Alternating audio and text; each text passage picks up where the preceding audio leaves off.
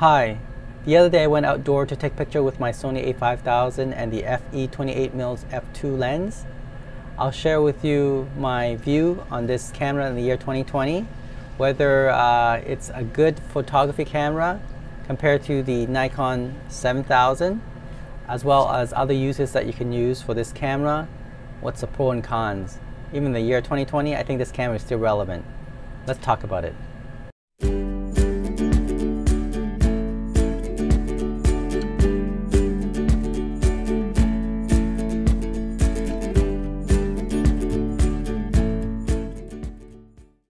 Okay, so when I took the Sony a5000 with the FE lens out to take photos, the only thing I dislike about this camera is that it doesn't have the viewfinder. The Nikon D7000 has a viewfinder, which I find very useful. However, the screen itself on a bright day is usable. I wouldn't say it's great, but it's usable. Now, when I do my photography, I usually set it to DMF, direct manual focus. So how it works is that when you turn it on, and then you press the shutter button here halfway, and then you're able to do manual focus. I think this is a very useful technique. I also set the zebra on, and as well as the high contrast focus as well. They call it the focus peaking. So I set it to red, so I'm able to focus on the object. Usually when I'm doing nature photography, I take my time. So when I do the manual focus, I really can control the scene or the object that I want to take a picture with really well. So that's what I usually do. I set to DMF, and then I'll press halfway, and then I'll use my manual focus to focus the object. And then once I do that, I'll take a picture and I'll get the image 99% of the time perfectly. So that's how I do it with this camera. Like I said, I would prefer if it has the viewfinder like the Nikon D7000. Now, I prefer the Nikon D7000 better than the Sony a5000. But the important thing is, of course, is the image, right? As long as you learn the camera really well and you know its limits, I think the Sony a5000 with the FE lens, now a good lens, it doesn't have to be an FE lens. The reason I have an FE lens or the full frame lens from Sony is because I have a couple camera that is full frame, and so you know, I don't really invest in the APS-C because eventually I'm going to be moving towards the full frame. But I have my APS-C cameras mainly for videos, so that's why I have still some of my lenses are still APS-C, but they're not the best type. They're more of the kit lens type. But most of my nice prime lens are the FE lens. So I usually put that on my a5000. So if you're going to invest in the a5000 or the a6000, it's very important that you get a good lens. Okay, it doesn't have to be FE lens, but a good prime lens, APS-C prime lens is great. Yeah, I think for the year 2020, as long as you know how to use the camera properly, I think this camera is still relevant. And I'm going to show you the picture right after this video that the quality is quite good. This is a 20 megapixel camera, and it does video quite well. The one thing I like about it compared to the Nikon D7000 is that it does have a flip up screen, so you can see yourself. So it's a great for vlogging camera. And so if you're doing photography and then you're doing vlogging, and for the price, like, you can get this camera used for under $150. That's amazing. And just get a nice kit lens. I think that's okay for now. And within about $250 Canadian, you probably can get a decent camera with the kit lens used. And that's amazing if you can get that offer, right? You can get that price. If you get that price, this is a great camera. And definitely, you know, if you're into videos and photography, I highly recommend the Sony a5000. In fact, there's even a special mode that you can do. You can check online. I have a video on that too, where you can actually take away the limit of 30 minutes recording. You can make it to unlimited recording depending on the battery power, right? So the battery lasts about, for videos anyway, lasts about 90 minutes. So if you're, you know, modify the app, you can actually record this for about 90 minutes continuously. The only problem is that in a hot day, let's say in the 90 degrees Fahrenheit, this camera does overheat. So in a very hot day, like 90 plus, then it can record maybe about 20-25 minutes.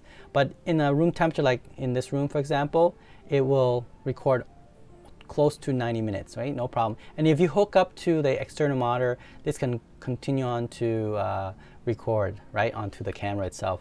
So I don't know why that if you hook up to a through a HDMI monitor, this camera doesn't overheat. Okay, so I think this camera is still good for 2020. It does overheat if you use it for more than 30 minutes outdoor. Okay, 20-30 minutes.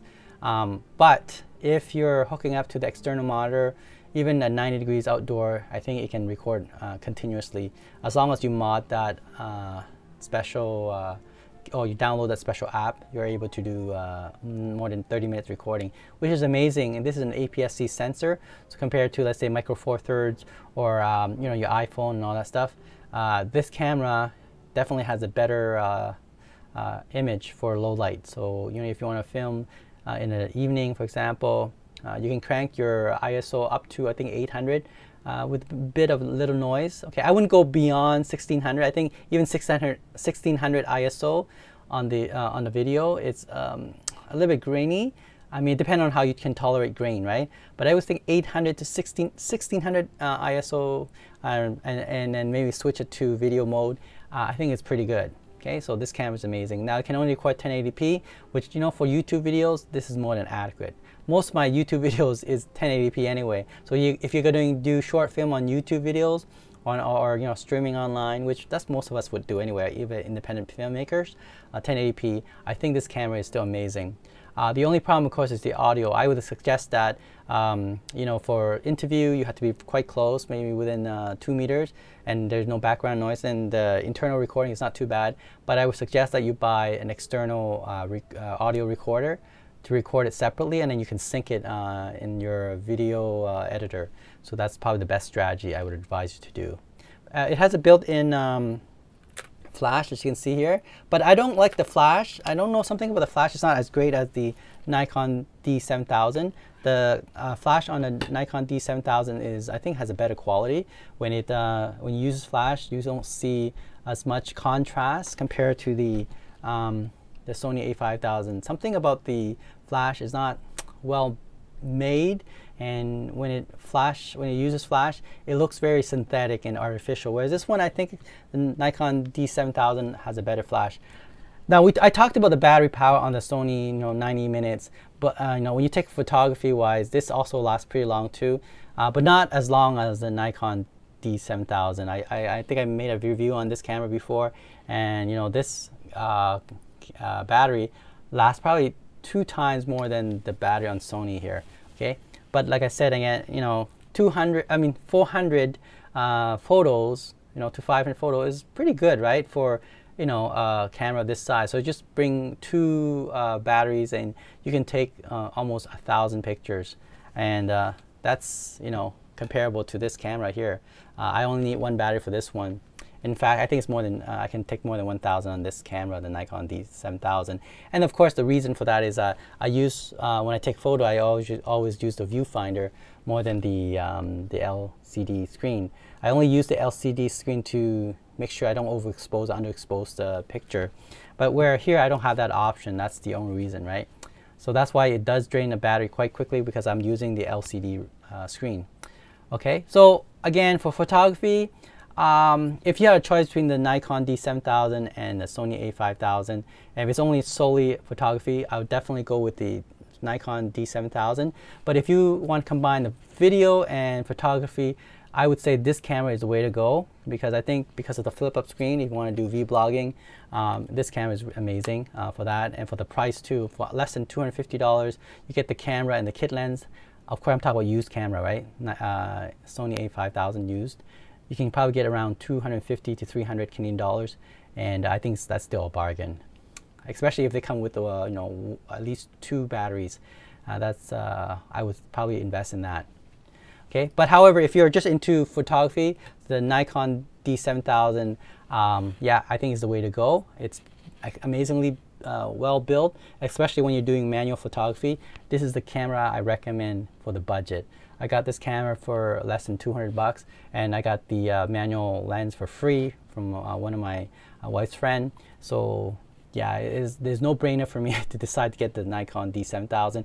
When I'm taking nature or any picture, right, that using manual lens, I'll definitely pick up my Nikon D7000. However, if I'm doing vlogging with videos and photography, then I'll pick up my Sony a5000. So those are the choices you have to make. They're both very good, especially when it's used. Just make sure it works properly, and make sure you get if you don't have the lens, just make sure you test it out first, make sure the camera works well.